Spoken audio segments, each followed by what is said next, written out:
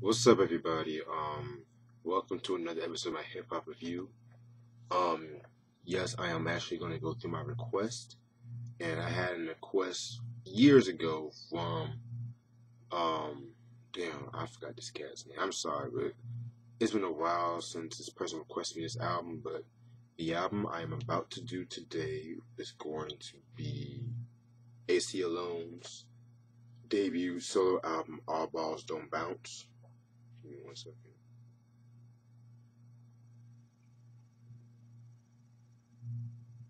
Released in 1995.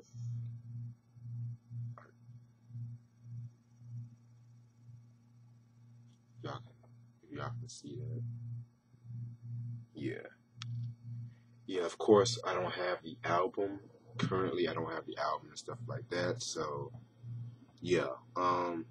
Singles albums known for are Mic Check and The Greatest Show on Earth. And the label, this was released on as Capitol. Aceyalone is a member of Freestyle Fellowship, which was like a West Coast hip hop group. West Coast hip hop group based from Los Angeles. Yeah, so Aceyalone, based from Los Angeles and shit like that, he became part of like the Freestyle Fellowship, which was based off um the Project Blowed Collective and shit like that.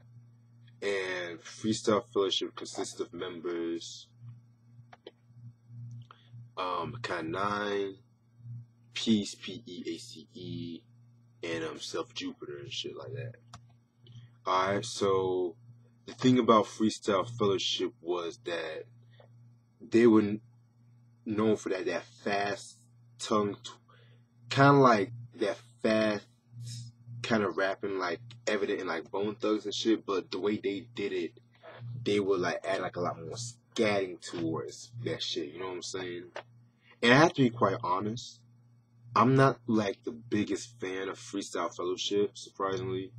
I just only heard the second album, which I'll talk about in a minute, and shit like that. So I might be a little bit shaky and shit like that, but it is what it is. The first album they came out with was To Whom It May Concern. Yeah, like I have not heard anything from that album. I'm sorry and shit like that. But Inner City Griots, in 1993, I did hear some shit from that album. Yeah, that was a pretty cool album and shit like that. And the thing about what made it Freestyle Fellowship kind of influential was that them alongside like Far Side, they were like known for doing like a West Coast alternate to West Coast hip hop and shit like that. But I think like Freestyle Fellowship was like more out there as opposed to like Far Side, and that's saying something and shit. Anyway, then they had to go on like a hiatus and shit like that because Self Jupiter, he actually got locked up and shit. But that same year, I feel like 94, they appeared on the Project Blue compilation, and while on hiatus, he had left the label Island, and he went to Capitol because he wanted like more mainstream success, and so that's when he was working on All Balls Don't Bounce. Alright, so producers include the Nonce, which you guys should know who the Nonce are. They're like another underground like West Coast hip hop and shit like that. It consists of members Yusef and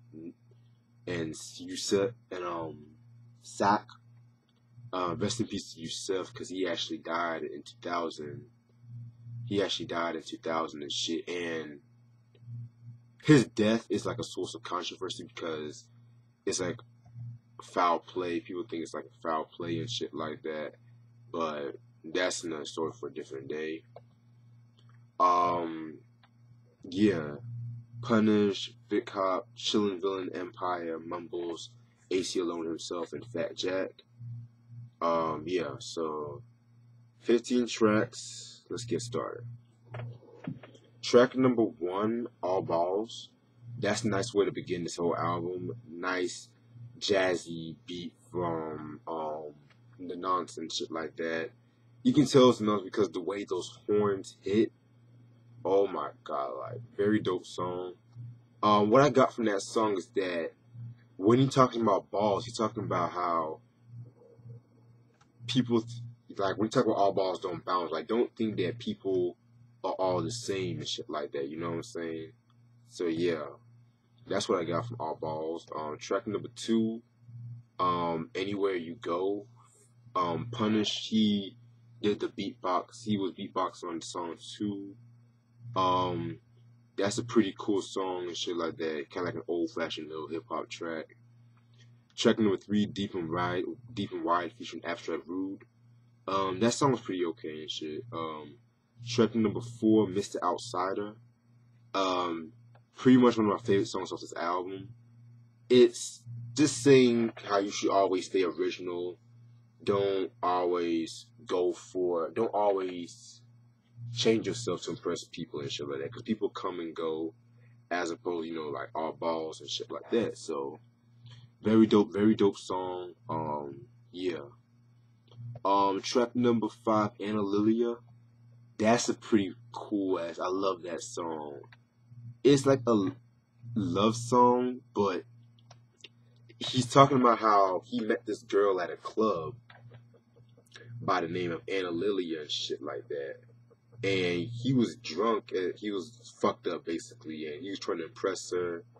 She basically was like turned off by his behavior and shit like that. And next thing you know it, he sees her again a couple like weeks later and shit like that. And basically what had happened was he tried to like spit some game, wanted to start over with her, but she basically was all like she just said, nah, fuck that shit. Like she basically said, I got a boyfriend and I got a girlfriend and a couple of rugrats and a cat. Like basically, in other words, what I got from that song, besides like don't do it too much, was like not every pretty thing. Everybody has the baggage. That's basically what I got from that. So that's a pretty cool song. I love the beat. That beat alone is just so smooth and so jazzy and shit like that. Nons definitely did their thing with that one. Yeah, Anna Lilia, definitely one of my favorite songs off the project. Track number 6, No Knots, featuring Abstract Rude and Mecca 9. That song was okay. I wasn't really too big on that one either. Track number 7, Rhythmaticalist. I don't know. I keep thinking I'm fucking that shit up, but Rhythmaticalist. That's a very cool song, very trippy song and shit like that. Chillin' Villain Empire, he produced that song, and I love the Nightlighter sample that he used for that and shit like that. Like Aceyalone was saying some shit like, the freedom of your imagination that must have been a fixation with blocks, like trying to make a wheel out of rock, like trying to make a puppet out of sock. See, I got that private stock, that the personal vat with the broth and gravy and the electrons to pass on so the world don't seem so wavy. Like, his fucking wordplay is so dope and shit like that. That was a Rhythmaticalist or whatever. Track number 8, The Greatest Show on Earth. That song is another good song. It kind of like has like a circus feel to it, in my opinion. But yeah, track number 9, Mic Check, which was the first single off the album. Greatest Show being the last single. In my opinion, that has got to be the most conventional song on this album and shit like that. And this is a pretty cool song, Aceyalone ripping it on the mic. It kind of reminds me of the Beastie Boys' Pass the Mic from Check Your Head a little bit, but Yeah, very, very cool song and shit. Track number 10, call it Cali, which was kind of like a little skit, it runs for about a minute, and it leads into Headaches and Woes, which is like my second favorite song off that album.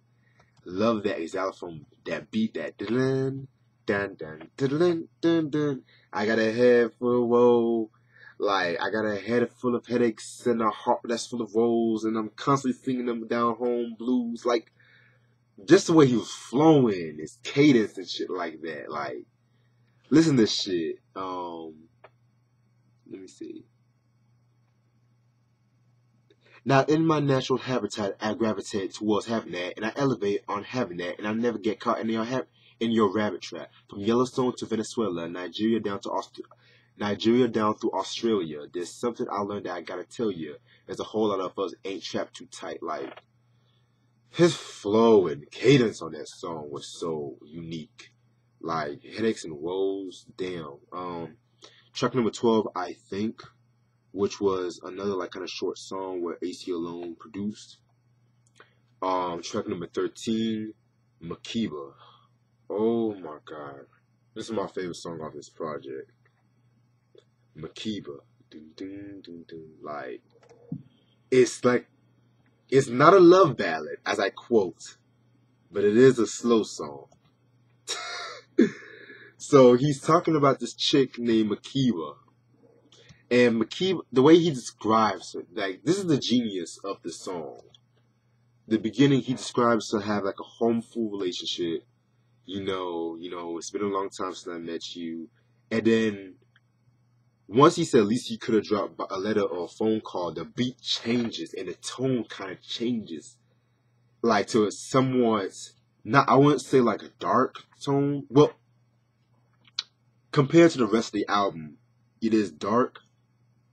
But it's not like, oh my god, like dark where it's just like crazy shit, you know what I'm saying? But it just gets to the point where